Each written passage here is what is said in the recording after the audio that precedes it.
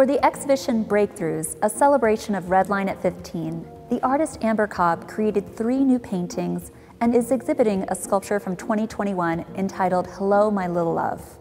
In these works, we see Cobb's engagement with organic forms, which straddle the line in abstraction between something living and something that is of a surreal invention. In the paintings, Amber Cobb has created her own font that is deliberately distorted in such a way to render it almost illegible.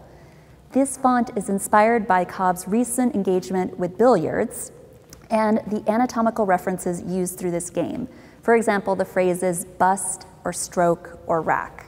In the sculpture behind me, Cobb deliberately makes the work the scale of a human so that you can engage with it almost like a bodily form.